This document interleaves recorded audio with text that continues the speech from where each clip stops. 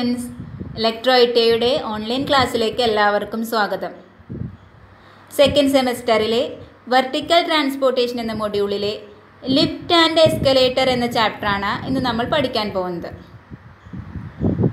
ഏതൊക്കെ തരത്തിലുള്ള vertical transportation methods ആണുള്ളത്? നമുക്കറിയാം 5 തരത്തിലുള്ള വെർട്ടിക്കൽ ട്രാൻസ്പോർട്ടേഷൻ മെത്തേഡ്സ് ആണ് നമ്മൾ സാധാരണയായി ഉപയോഗിക്കാറുള്ളത്. Ramp, ladder, stair, lift and escalator. ഇതിൽ റാമ്പ് മുതൽ സ്റ്റെയർ വരെയുള്ള ഭാഗം നമ്മൾ കംപ്ലീറ്റ് ചെയ്തിട്ടുണ്ട്. അതിൽ നമ്മൾ ലാസ്റ്റ് ക്ലാസ്സിൽ സ്റ്റെയറിൻ്റെ classifications, requirements of good stair എന്ന പോർഷനാണ് പഠിച്ചത്. ഇന്ന് നമുക്ക് ലിഫ്റ്റ് ആൻഡ് എസ്കലേറ്റർ എന്താണ്, അതിൻ്റെ ഫങ്ഷൻ എന്താണെന്ന് ഡീറ്റെയിൽ ആയി നോക്കാം. Lift or elevator.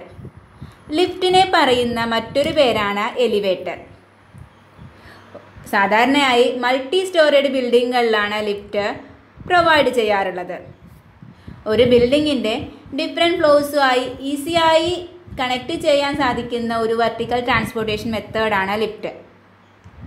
ഒരു ബിൽഡിങ്ങിലെ ഡിഫറെൻറ്റ് ഫ്ലോർസായി ആളുകളെയും സാധനങ്ങളെയും പെട്ടെന്ന് ട്രാൻസ്പോർട്ട് ചെയ്യാൻ കഴിയുന്ന ഒരു മെത്തേഡാണിത്.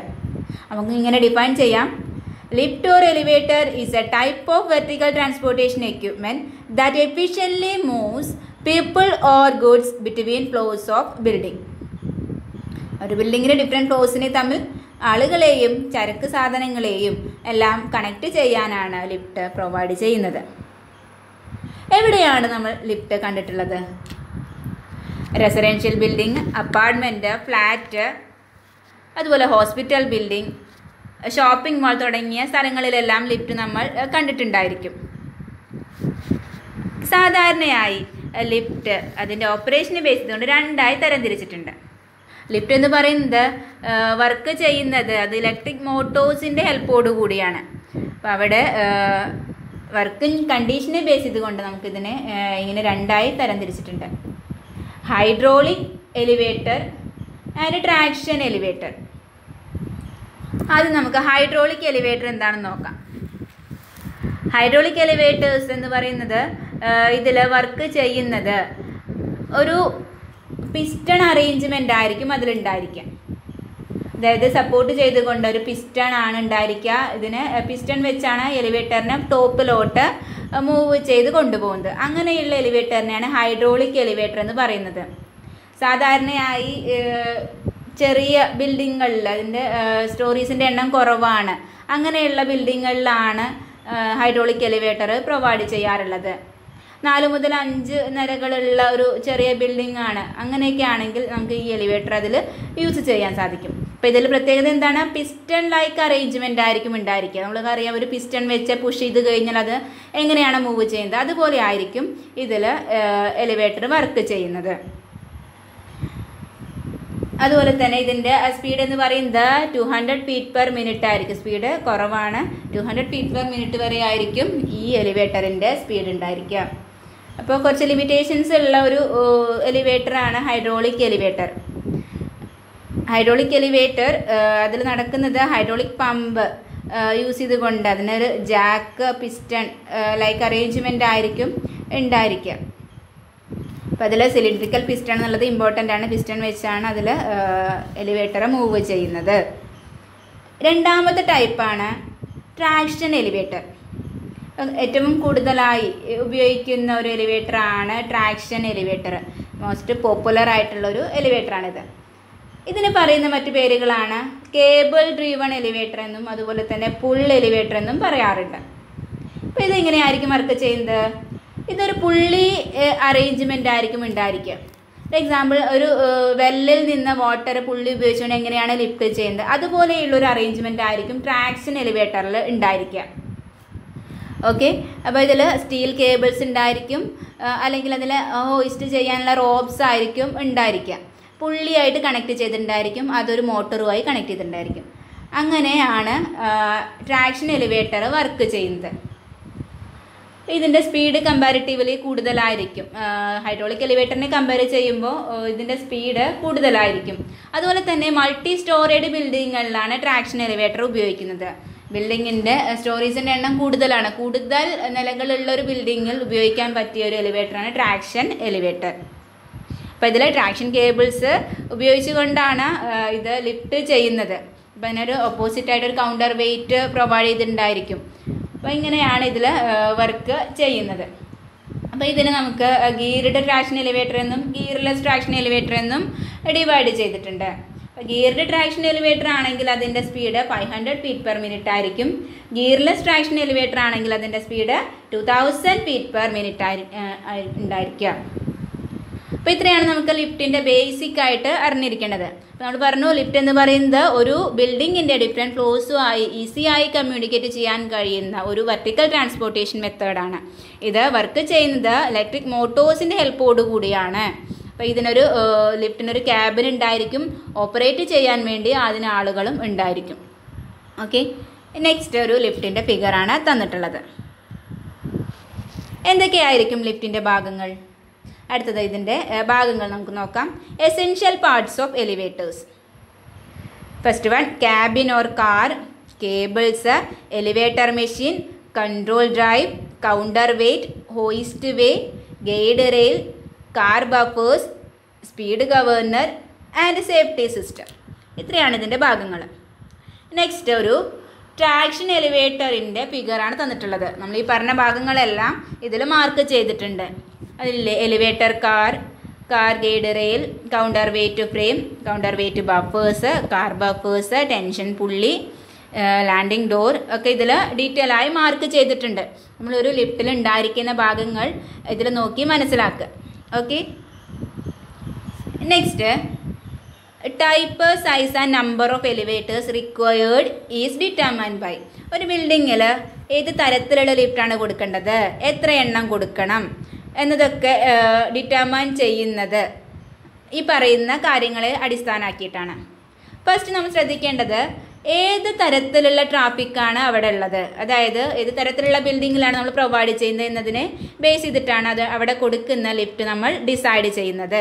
അതുപോലെ തന്നെ അതിൽ എത്ര ആളുകൾ അതിലൂടെ പാസ് ചെയ്യാൻ സാധ്യതയുണ്ട് എന്നതും കൂടി കണക്കാക്കിയാണ് ആദ്യം നമ്മൾ ലിഫ്റ്റ് ഡിസൈൻ ചെയ്യുന്നത്. The type and tempo of traffic is carried. ഏത് ടൈപ്പ് ട്രാഫിക്കാണ്, അതായത് ചരക്ക് സാധനങ്ങളാണോ, ആളുകളാണോ, അതുപോലെ ഹോസ്പിറ്റൽ ബിൽഡിംഗ് ആണോ, അപ്പോൾ അങ്ങനെയുള്ള ഹോസ്പിറ്റൽ എക്യുപ്മെൻറ്റ്സ് ആണോ മൂവ് ചെയ്യേണ്ടത് എന്നതൊക്കെ അടിസ്ഥാനമാക്കിയാണ് ആദ്യം നമ്മൾ ലിഫ്റ്റ് ഡിസൈൻ ചെയ്യുന്നത്. Second one, the total vertical distance travelled. അതായത് ഒരു ബിൽഡിങ്ങിൻ്റെ height, floor to floor height consider ചെയ്തുകൊണ്ട് അതുപോലെ total number of floors consider ചെയ്യണം. അപ്പോഴാണ് നമുക്ക് ടോട്ടൽ ഡിസ്റ്റൻസ് കിട്ടുന്നത്. അപ്പോൾ ടോട്ടൽ വെർട്ടിക്കൽ ഡിസ്റ്റൻസ് ആണ് നമ്മൾ രണ്ടാമതായി കൺസിഡർ ചെയ്യേണ്ടത്. ആ രണ്ട് ഫ്ലോർസിനെ കണക്ട് ചെയ്തുകൊണ്ട് ഉള്ള ഡിസ്റ്റൻസും അതുപോലെ തന്നെ ടോട്ടലായിട്ട് ആ ബിൽഡിങ്ങിന് എത്ര ഹൈറ്റ് ഉണ്ട് അതിലാണല്ലോ നമ്മൾ ലിഫ്റ്റ് കൊടുക്കുന്നത്. അപ്പോൾ ഹൈറ്റ് നമുക്ക് അറിയണം. Next, average round trip time and elevator speed decide. ഒരു എലിവേറ്റർ അതിന് സ്റ്റാർട്ടിങ് മുതൽ അതിൻ്റെ ലാസ്റ്റ് ഫ്ലോർ വരെ എത്തി തിരിച്ച് അതിൻ്റെ ബോട്ടത്തിലോട്ട് എത്താനുള്ള ആവറേജ് റൗണ്ട് ട്രിപ്പ് ടൈം നമ്മൾ കൺസിഡർ ചെയ്യണം. ഇത്രയാണ് നമുക്ക് ഫസ്റ്റ് കൺസിഡർ ചെയ്യേണ്ട കാര്യങ്ങൾ. നെക്സ്റ്റ്, ഒരു ബിൽഡിങ്ങിൽ ലിഫ്റ്റ് കൊടുക്കുകയാണെങ്കിൽ പ്ലാൻ ചെയ്യുമ്പോൾ എന്തെല്ലാം കാര്യങ്ങൾ ശ്രദ്ധിക്കണം എന്നുള്ളതാണ്. Factors considered in planning four elevator in A building. ആദ്യം ശ്രദ്ധിക്കേണ്ടത് size, material and structural equipment for the elevator shaft.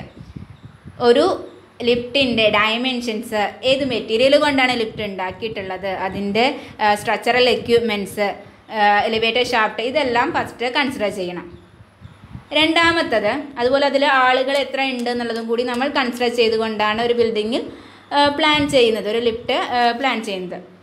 രണ്ടാമത്തത്, structural support requirement for the elevator and it's A hoisting equipment. ഈ ലിഫ്റ്റിനെ ഏത് മെത്തേഡ് ഉപയോഗിച്ചുകൊണ്ടാണ് സപ്പോർട്ട് ചെയ്യുന്നത്, അതിനെ hoist ചെയ്യുന്നത്, അതിൻ്റെ എക്യുപ്മെൻറ്റ് കൺട്രോൾ എങ്ങനെയാണ് എന്നുള്ളതാണ് നെക്സ്റ്റ് കൺസിഡർ ചെയ്യേണ്ടത്. നെക്സ്റ്റ് വരുന്നത് space and enclosure equipment for the elevator hoisting and control equipment. ഈ ഒരു ലിഫ്റ്റ് കൺട്രോൾ ചെയ്യാൻ വേണ്ടി അതിന് ഉള്ള എക്യുപ്മെൻറ്റ്സ് അറേഞ്ച് ചെയ്യാൻ എത്ര സ്പേസ് അവൈലബിൾ ആണ് എന്നത് കൺസിഡർ ചെയ്യണം. നെക്സ്റ്റ് വരുന്നത് electric power and control equipment required. അപ്പോൾ ഈ ലിഫ്റ്റ് ഇലക്ട്രിക്കലി ഓപ്പറേറ്റഡ് ആണ്. അപ്പോൾ അതുകൊണ്ട് തന്നെ ഇലക്ട്രിക് പവർ അവൈലബിലിറ്റി നമുക്ക് കൺസിഡർ ചെയ്യേണ്ടതുണ്ട്.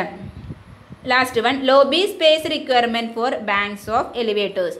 ഇപ്പോൾ ലിഫ്റ്റ് ഓപ്പൺ ചെയ്ത് വരുമ്പോഴുള്ള ഓപ്പൺ സ്പേസ് എത്രയുണ്ട്? നമ്മളൊരു ബിൽഡിംഗ് ഡിസൈൻ ചെയ്യുമ്പോൾ അതിൻ്റെ പ്ലാനിൽ നമുക്ക് എലിവേറ്റർ കൊടുക്കുമ്പോൾ അത് ഓപ്പൺ സ്പേസിലോട്ടാണ് അത് ഓപ്പൺ ചെയ്ത് വരുന്നത്.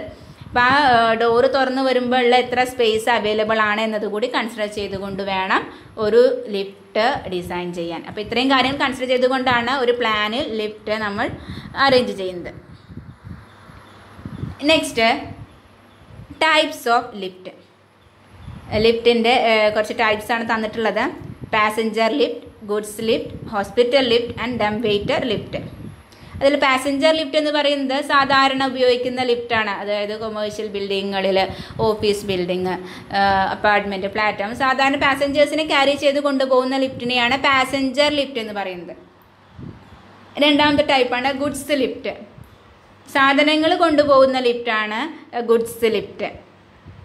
സാധനങ്ങൾ ഒരു ബിൽഡിങ്ങിൻ്റെ ഡിഫറെൻറ്റ് ഫ്ലോഴ്സിലോട്ട് ക്യാരി ചെയ്ത് കൊണ്ടുപോകുന്ന ലിഫ്റ്റിനെ ഗുഡ്സ് ലിഫ്റ്റ് എന്ന് പറയുന്നു. അപ്പോൾ ഇതിൽ ആളുകളെ കയറ്റാറില്ല, സാധനങ്ങൾ മാത്രമേ ക്യാരി ചെയ്ത് കൊണ്ടുപോകുന്നുള്ളൂ. അടുത്തത് ഹോസ്പിറ്റൽ ലിഫ്റ്റ്. ഹോസ്പിറ്റലിൽ പ്രൊവൈഡ് ചെയ്യുന്ന ലിഫ്റ്റാണ് ഹോസ്പിറ്റൽ ലിഫ്റ്റ്. അപ്പോൾ ഇതിന് പ്രത്യേകത എന്തായിരിക്കും?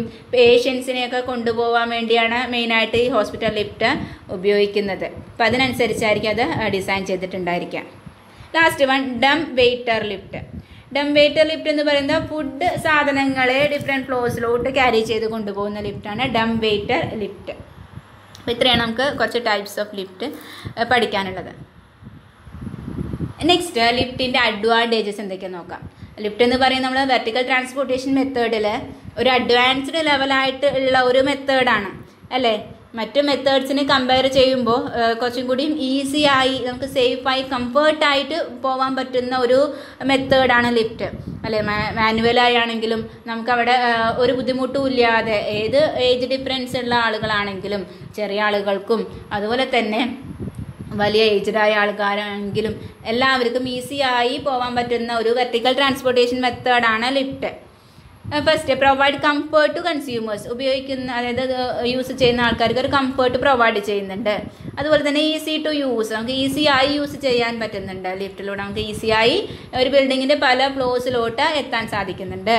Next, can carry heavy things. Heavy വെയിറ്റുള്ള സാധനങ്ങൾ നമുക്ക് ഈസിയായി ഒരു ബിൽഡിങ്ങിൻ്റെ പല ഫ്ലോഴ്സിലോട്ട് എത്തിക്കാൻ സാധിക്കുന്നുണ്ട്.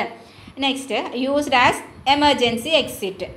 നമുക്ക് എമർജൻസി എക്സിറ്റ് ആയി ഇത് ഉപയോഗിക്കാൻ സാധിക്കുന്നുണ്ട്. എന്തെങ്കിലും ഒരു പ്രോബ്ലം ഉണ്ടായി, ഫയർ ഉണ്ടായി അങ്ങനെയൊക്കെ ഉണ്ടെങ്കിൽ നമുക്ക് പെട്ടെന്ന് എസ്കേപ്പ് ആവാൻ സാധിക്കുന്നുണ്ട്. അപ്പോൾ എമർജൻസി എക്സിറ്റായി നമുക്ക് ലിഫ്റ്റ് യൂസ് ചെയ്യാം. അപ്പോൾ ഇത്രയാണ് നമുക്ക് ലിഫ്റ്റിൻ്റെ അഡ്വാൻറ്റേജസ് ആയിട്ട് പറയുന്നത്.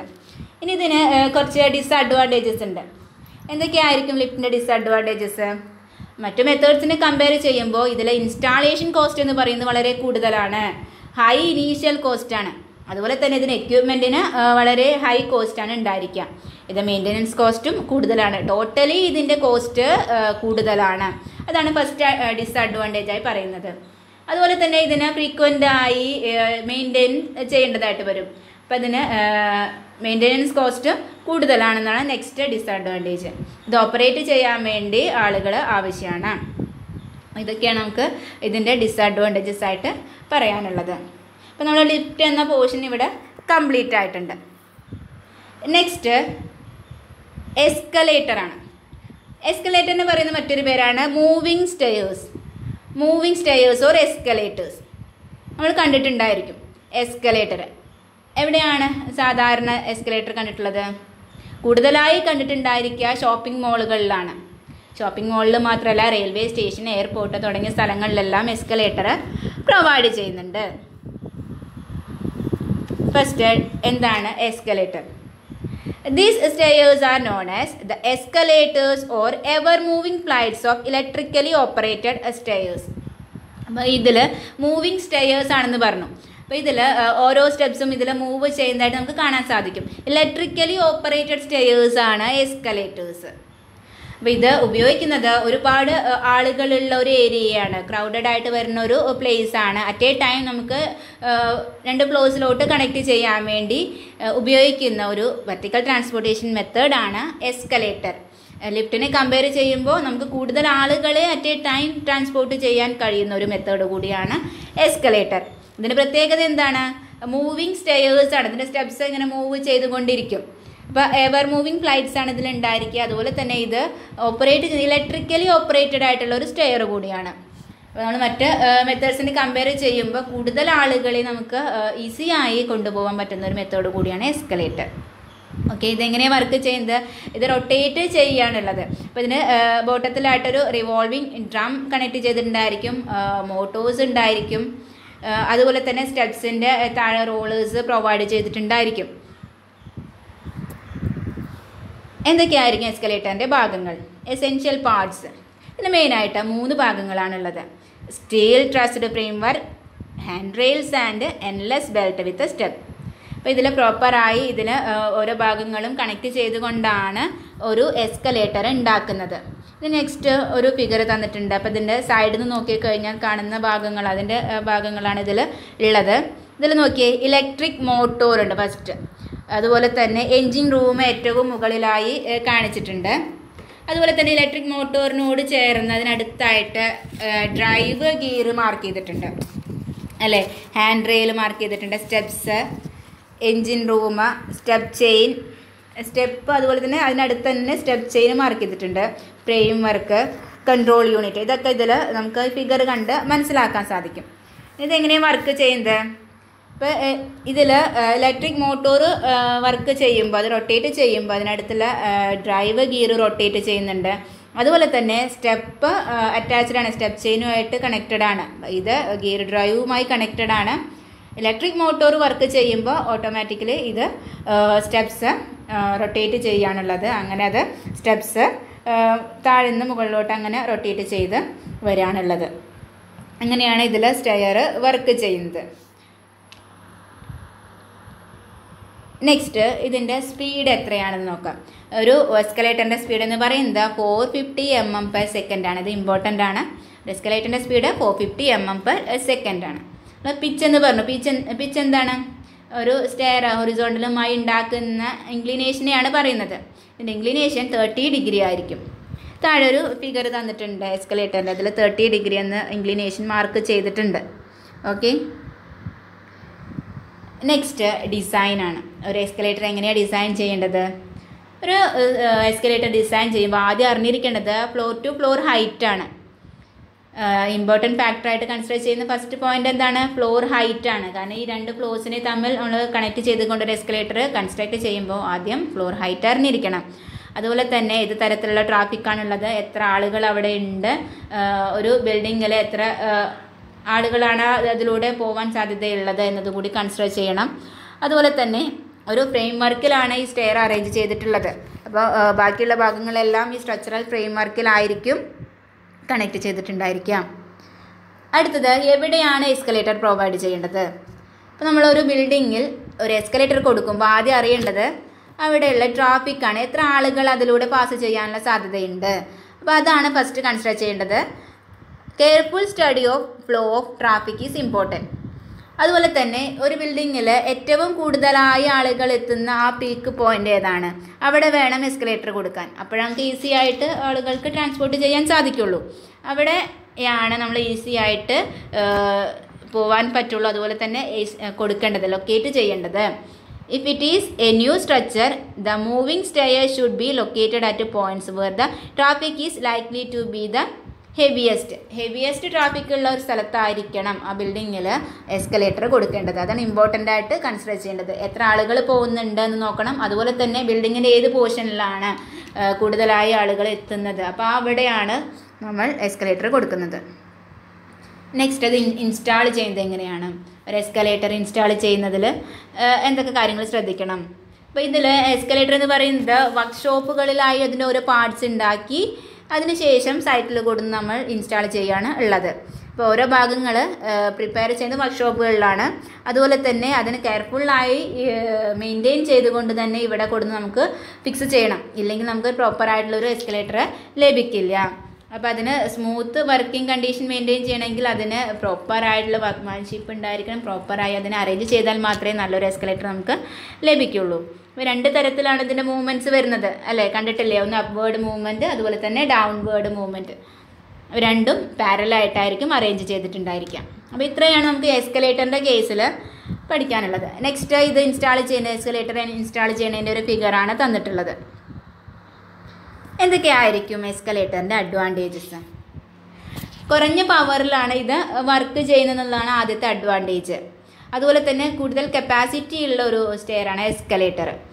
അതുപോലെ തന്നെ ഇത് ഓപ്പറേറ്റ് ചെയ്യാൻ പ്രത്യേകിച്ച് ആളുടെ ആവശ്യമൊന്നും ഇല്ല. അപ്പോൾ നമുക്ക് നോക്കാം. Moving stairs consume less power കുറഞ്ഞുകൊണ്ടാണ്, കുറച്ച് പവർ മതി ഇത് വർക്ക് ചെയ്യാൻ വേണ്ടിയിട്ട്. അതുപോലെ തന്നെ കൂടുതൽ കപ്പാസിറ്റി ഉണ്ട്, കൂടുതൽ ആളുകളെ നമുക്ക് ഈസിയായി 2 ഫ്ലോർസിലോട്ട് എത്തിക്കാൻ സാധിക്കുന്ന ഒരു വെർട്ടിക്കൽ ട്രാൻസ്പോർട്ടേഷൻ മെത്തേഡാണ് എസ്കലേറ്റർ. അതുപോലെ തന്നെ ലിഫ്റ്റ് ആണെങ്കിൽ അതിനെ ഓപ്പറേറ്റ് ചെയ്യാൻ വേറെ ഒരാൾ വേണം. അപ്പോൾ ഇവിടെ എസ്കലേറ്ററിൻ്റെ കേസിൽ പ്രത്യേകിച്ച് ഇത് ഓപ്പറേറ്റ് ചെയ്യാൻ ഒരാൾ ആവശ്യമില്ല. They have continuous operation without the help of operators. Next ഇതെവിടെയായിരിക്കും കൊടുക്കുന്നത്? കൊമേഴ്ഷ്യൽ ബിൽഡിംഗ്, റെയിൽവേ, എയർപോർട്ട് തുടങ്ങിയ സ്ഥലങ്ങളിലെല്ലാം എസ്കലേറ്റർ കൊടുക്കാറുണ്ട്. ഇതൊക്കെയാണ് ഇതിൻ്റെ അഡ്വാൻറ്റേജസ്. നെക്സ്റ്റ് ഒരു ഫിഗർ തന്നിട്ടുണ്ട്. എസ്കലേറ്ററിൻ്റെ പ്ലാനും എലിവേഷനും മാർക്ക് ചെയ്തിട്ടുണ്ട്. താഴെ അതിൽ പ്ലാന് അപ്പ് എന്ന് വെച്ച് അതിന് ആരോ മാർക്ക് വെച്ച് അതിൻ്റെ മാർക്ക് ചെയ്തിട്ടുണ്ട്. അതുപോലെ തന്നെ എലിവേഷനിൽ അതിൻ്റെ ഭാഗങ്ങൾ മാർക്ക് ചെയ്തിട്ടുണ്ട്. ഇൻക്ലിനേഷൻ ഒക്കെ ഇതിൽ നോക്കി മനസ്സിലാക്കുക. ഓക്കെ, ഇവിടെ ഫ്ലോർ മാർക്ക് ചെയ്തിട്ടുണ്ട്, ഫ്ലോർ ഹൈറ്റ്, ഇതെല്ലാം ഇത് നോക്കി കറക്റ്റായി മനസ്സിലാക്കുക. ഓക്കെ, അപ്പോൾ ഇത്രയാണ് നമുക്ക് ലിഫ്റ്റ് ആൻഡ് എസ്കലേറ്റർ എന്ന ചാപ്റ്ററിൽ പഠിക്കാനുള്ളത്. ചെറിയൊരു പോർഷനാണിത്. ഈ ഭാഗത്ത് നിന്ന് വരുന്ന ക്വസ്റ്റ്യൻസ് എന്തൊക്കെയാണെന്ന് നോക്കാം. First question, lift is also known as. ലിഫ്റ്റിനെ പറയുന്ന മറ്റൊരു പേരെന്താണ്? ഏതൊക്കെ options? Escalator, elevator, ramp, none of these. തന്നിരിക്കുന്ന ഓപ്ഷനിൽ നിന്ന് കറക്റ്റായി ചൂസ് ചെയ്ത് എഴുതാം. Next question, moving stair is also known as. Moving stair എന്ന് പറയുന്നത് എന്തിനെയാണ്? തന്നിരിക്കുന്ന ഓപ്ഷനിൽ നിന്ന് എടുത്തെഴുതാം. Next question, the stair which are kept in motion by the revolving drum. ഒരു റിവോൾവിംഗ് ഡ്രം ഉണ്ടായിരിക്കും, അങ്ങനെ മൂവ് ചെയ്യുന്ന സ്റ്റെയറിനെ എന്താണ് പറയുന്നത്? Next question, the speed of escalators R. എസ്കലേറ്ററിൻ്റെ speed normally എത്രയാണ് നമ്മൾ കൊടുക്കാറുള്ളത്? Next question, which of the following is not considered as element of lift. ലിഫ്റ്റിൻ്റെ ഭാഗം അല്ലാത്തത് ഇതിലേതാണ്? തന്നിരിക്കുന്ന ഓപ്ഷനിൽ നിന്ന് ചൂസ് ചെയ്ത് എഴുതാം. അപ്പോൾ ഇത്രയാണ് നമുക്ക് ഈ ചാപ്റ്ററിൽ പഠിക്കാനുള്ളത്. അപ്പോൾ വെർട്ടിക്കൽ ട്രാൻസ്പോർട്ടേഷൻ എന്ന മൊഡ്യൂള് ഇവിടെ കംപ്ലീറ്റ് ആയിട്ടുണ്ട്. അടുത്ത ദിവസം നമുക്ക് അടുത്ത ചാപ്റ്ററായിട്ട് കാണാം. Thank you.